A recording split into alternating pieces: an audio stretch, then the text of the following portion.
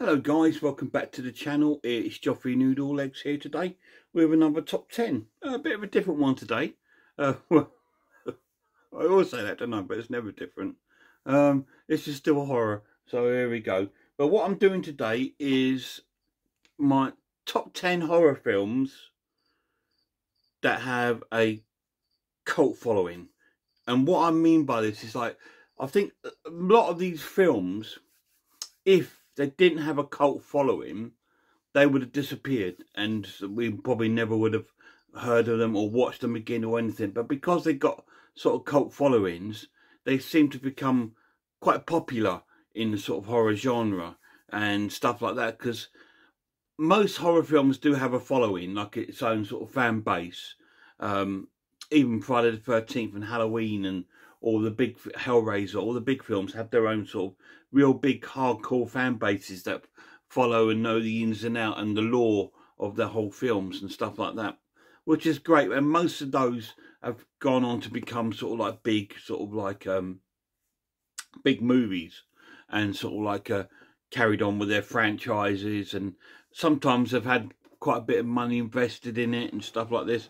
But then there are some horror films that are a little bit more out there that have struggled for that, you know, to get that sort of strong sort of fan base, and they come what become sort of cult films, which are films that sort of attract a certain type of person, and these all attract me. I love them all. I consider myself a part of all these sort of cult fan base of all these films. But yeah, but it's a particular sort of thing, you know what I mean, where a lot of people think, oh my god, that's just the worst film I've ever seen.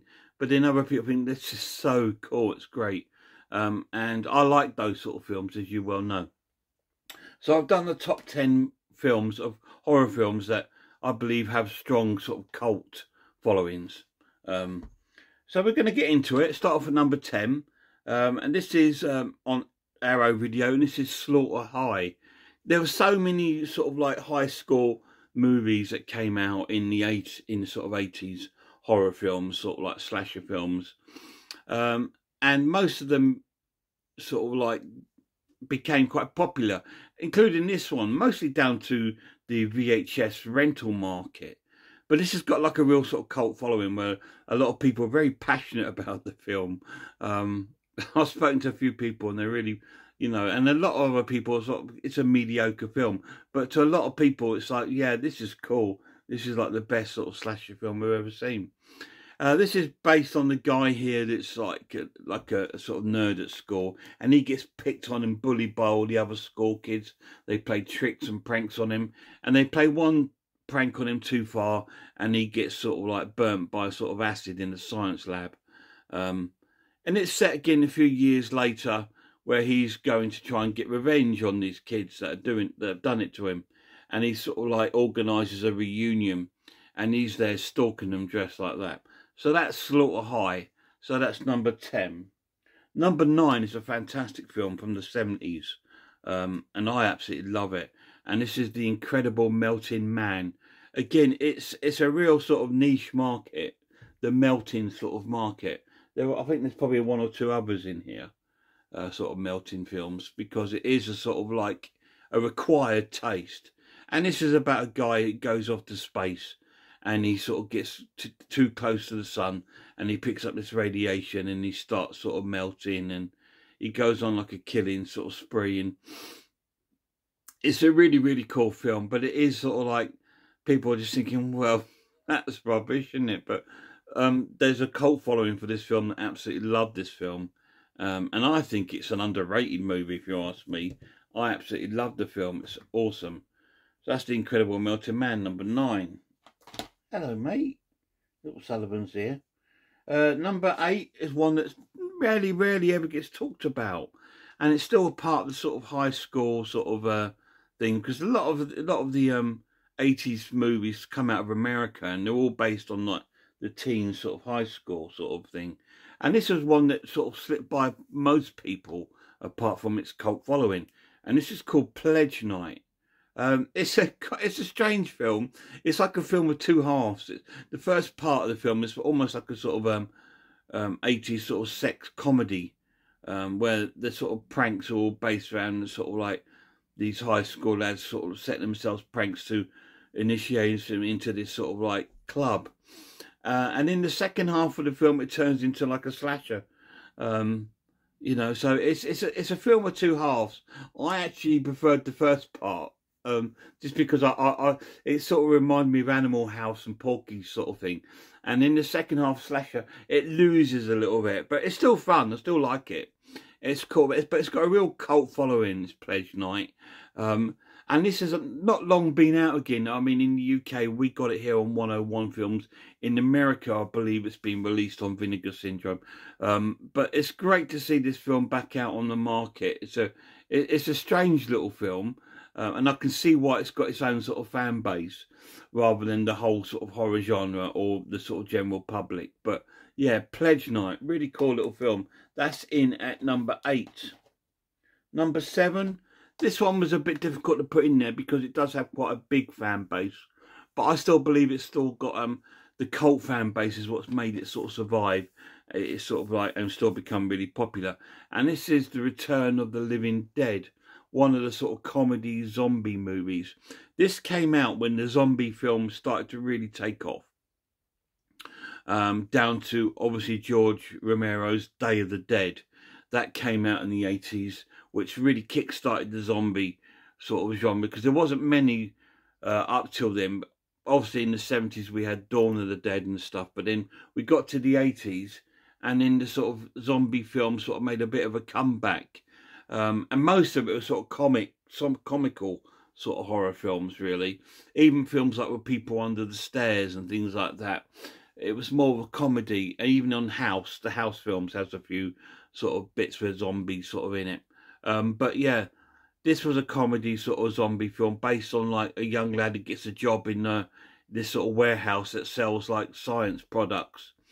And down in the cellar, the army have placed these sort of like sealed containers which contain something that's supposed to have happened years ago, and they accidentally let it out and it goes into the air and into the graveyard, and all the zombies come. It's a good fun film. It's a really cool film. One of the best things about this film is the soundtrack. It's got music from the bands like The Damned and The Cramps and things like that. So it's a really cool soundtrack, really good film. And I think that's why it's got a cult base, because a lot of the alternative sort of music scene people and the gothic scene people would like it because of the soundtracks that's attracted them. So it's quite clever that they've done that. But this is a real sort of cult classic in at number 7, Return of the Living Dead.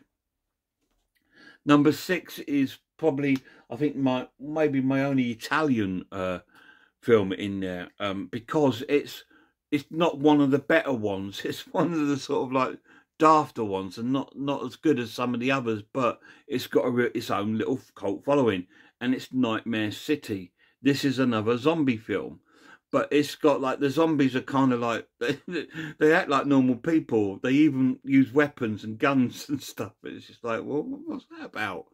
They just dressed them up as zombies, like, almost, really.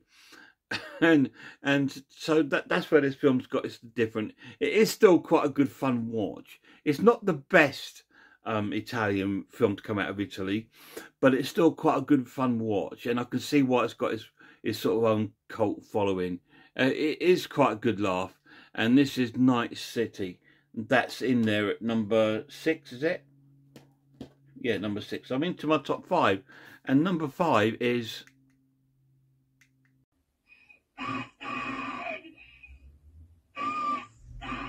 Course Pieces. I had to put it in there again. I don't think I've hardly got through a top 10 without putting Pieces in there, have I, really? This or Alien? I don't know. But again, if you watch this, you can see why it's got a cult following. And on this edition, it's got like a cinema audio commentary on there, where you can hear the people in the cinema watching it and sort of laughing and sort of cheering at the kills and stuff. And because it's got a cult following, and they will have regular viewings of this, and people go along and watch it, and it's fantastic. It's such a awesome slasher movie. Is it the only slasher I've got in here? Probably, it's probably the only slasher in here actually, apart from Slaughter High. But yeah, it's a great film. It's set at high school again with a chainsaw killer who's so obvious, but you know you can see him everywhere, but they can't see him.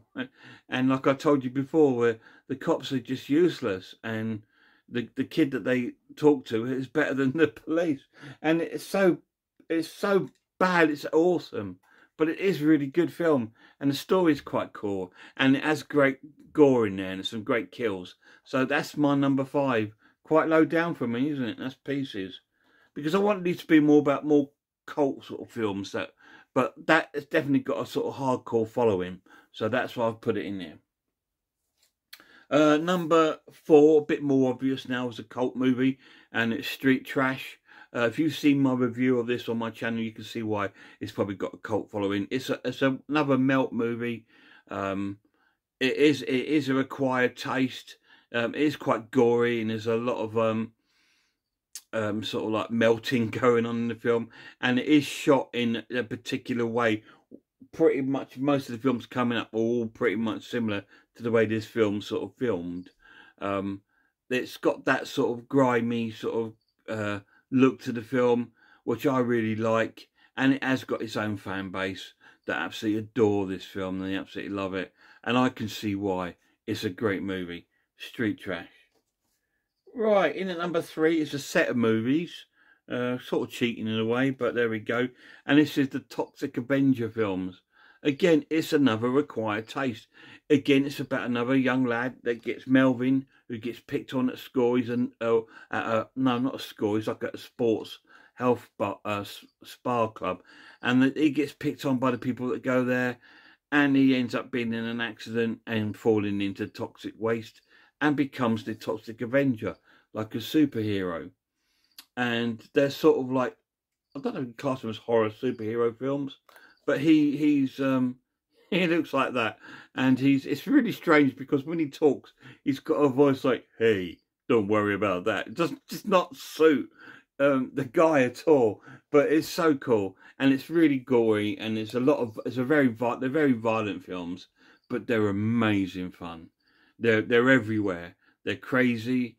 They're like a bit like Street Trash. They're crazy and everywhere, and they're fantastic. Absolutely loves Toxic Avenger, and if you watch it and you like it, you can see why it's got a real strong cult following, because yeah, they are required taste films, but they are awesome fun.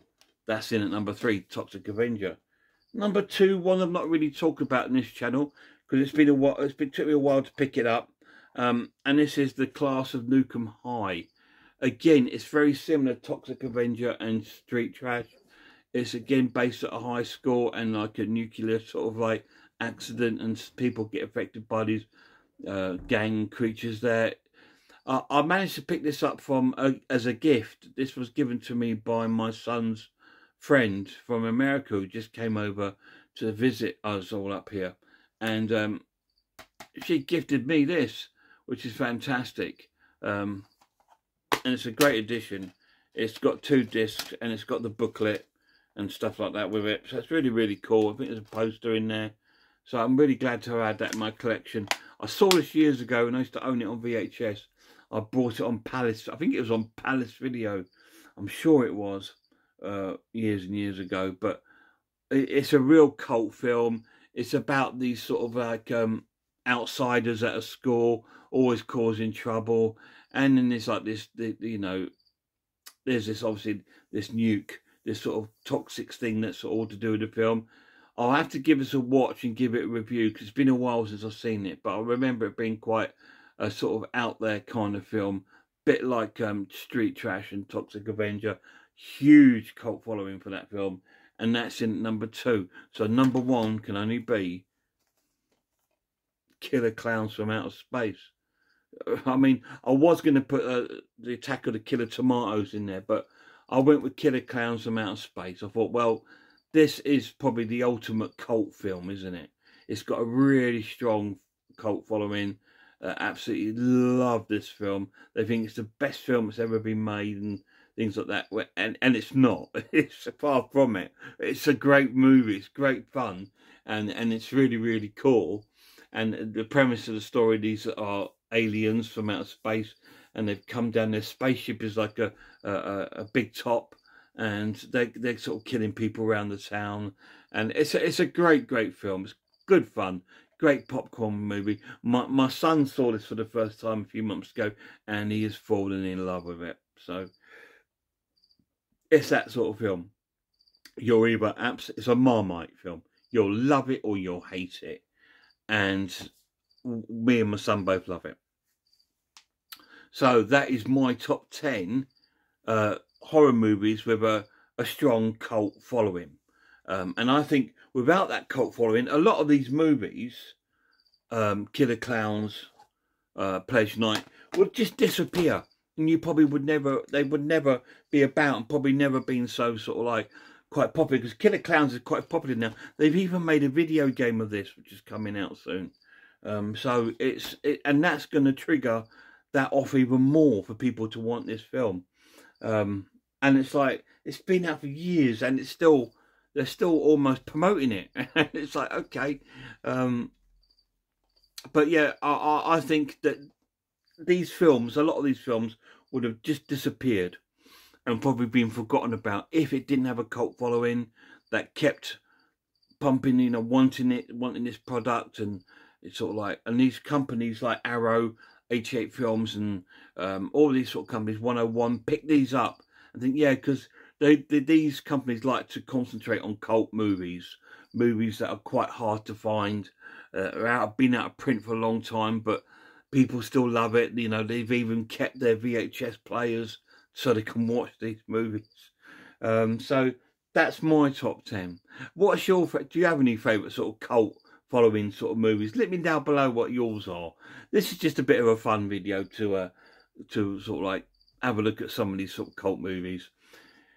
Check out some horror channels for me, guys, before you go to see any other videos. Check out Horror Hands, Horror Geek, Man v Film, Sarah of Horror, Pizzle, I Am Ice Lord, RS Designs, and Horror and Todge. All great channels, please, guys. Check them all out. I'll be grateful if you do. Until next time, you look after yourselves, look after one another, and I really hope I'll see you all soon.